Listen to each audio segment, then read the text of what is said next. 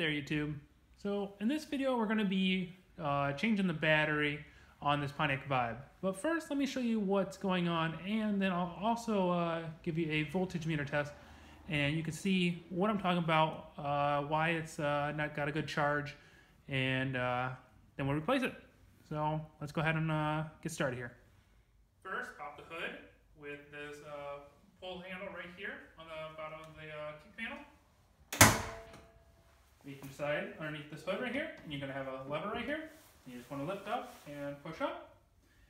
Most of these Vibes actually have a pretty bad time with these hood lifts, so if yours is missing, you might have to prop it up.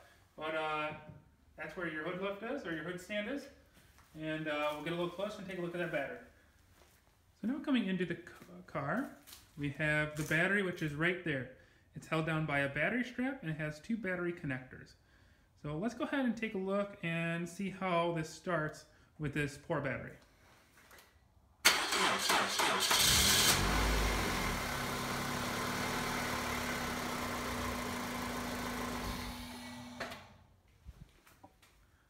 As you can see, the engine had a hard time starting. The starter cranked over very slowly and then finally hit. So let's go ahead and take a look at that voltage on that battery now. So now we're in the engine bay, and we went ahead and removed the little red cap from the battery. We have our voltage tester out here. So we want to set it to 12 volts, and by pushing these two together here, should equal down to 0 volts, or very close to it. So what we'll go ahead and do is we're going to put the red one on the positive and the black one on the negative. We can get a reading here. So put that there, put that one there.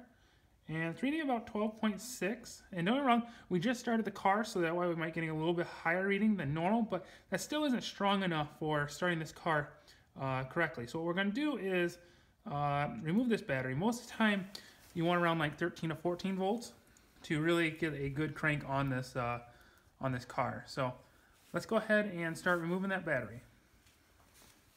Now it looks like this car didn't have a bolt for this, or it either broke off. Looks like someone stuck like a self-starter in here. So mine's 1/4 inch. Yours will obviously be something different, probably more like a 10 millimeter, unless yours broke off too and someone replaced it.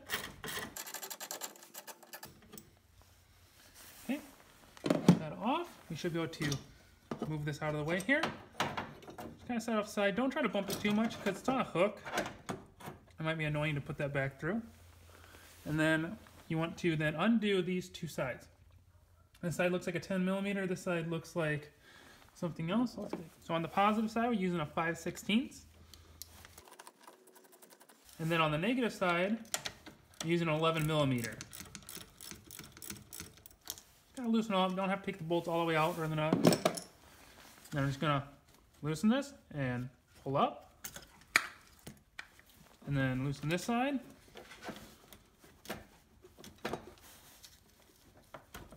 And pull up, and then you can just grab the strap. Luckily mine has one of these. I'm just going to pull it out. Alright, we have our new battery now.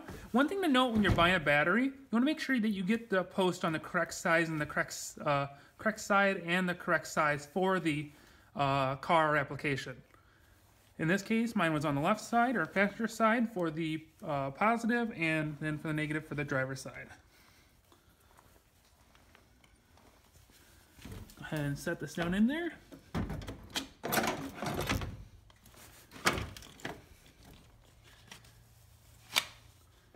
going to go ahead and throw this on real quick. Make sure you don't touch that to the positive side. You don't want to spark anything. And then we'll put the positive side on. If you have any battery residue or anything like that, make sure you clean it off. You want a nice clean connection. Also, that can sometimes make you seem like you need a new battery, and you really don't. So keep an eye on that.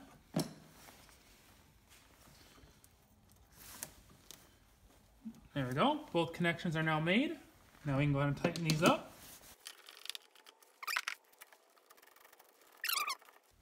And there we go. You'll want to snap the cap back on.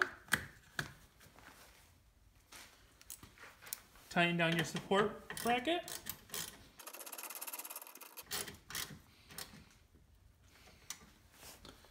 There we go. And then we are all set. So let's go ahead and give this car a start now. All right, now that's all done. Let's go ahead and start this up and hear what a good starting battery sounds like.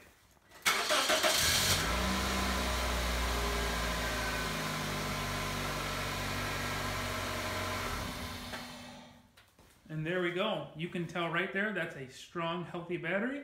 It started the way it should, and I think this is all set. So if this video helped you at all, please make sure to leave a like on the video, subscribe to my channel, and check out my other videos. I think you'll like the other Vibe videos that I have out there on my channel. And until next time, thanks for watching.